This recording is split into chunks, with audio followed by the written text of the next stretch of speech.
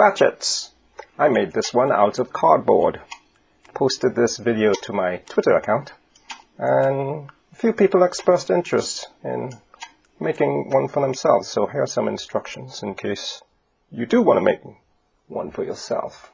You start by cutting a circle of cardboard, divide it up into equal number of segments. I use 12 here. Now this card is a bit thin, so you need to bulk it up with some corrugated cardboard, circles of the same size.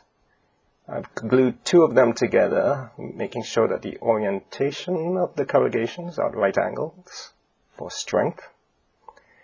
You also have to pencil in where you will be cutting out the teeth of the gear wheel. Now I'm going to use an X-Acto knife to do this. However, scissors would also work. The problem with scissors is that it squeezes the edge of the cardboard flat. However, I believe that could still be made to work. Now, I've done this rather untidily. You don't have to be tidy with this. This can still work even though it's a bit messy. You need to cut some smaller circles to act as spacers. Now for the pawl, start with long rectangular strips of cardboard. Use a thumbtack to act as the shaft.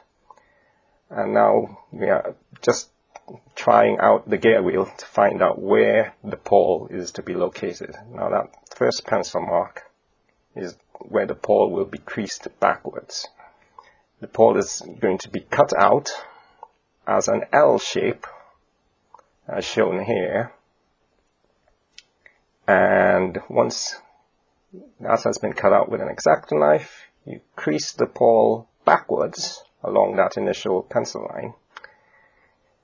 Then crease it forwards so it stands upright, and that final bend, that is the pawl. Now insert the spacer and the gear wheel and test it out to see if everything works. If it doesn't, well, this is just a strip of cardboard. You can just try again, moving the pawl either closer to the shaft or further away. Once you got something that works, create 2 of them.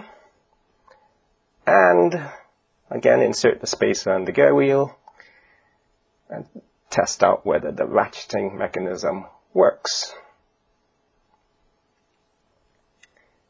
And once you're satisfied that this works, you can now glue everything together, add some creases so that you can close everything up.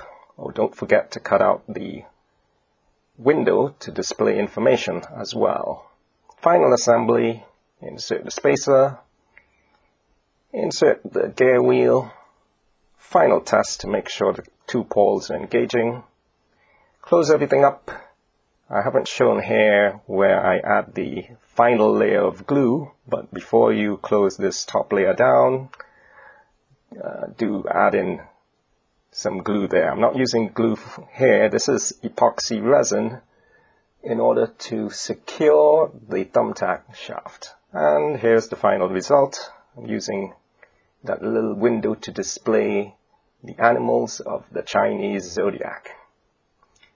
And you'll note that it is now in a one-handed operated fidget non-spinner.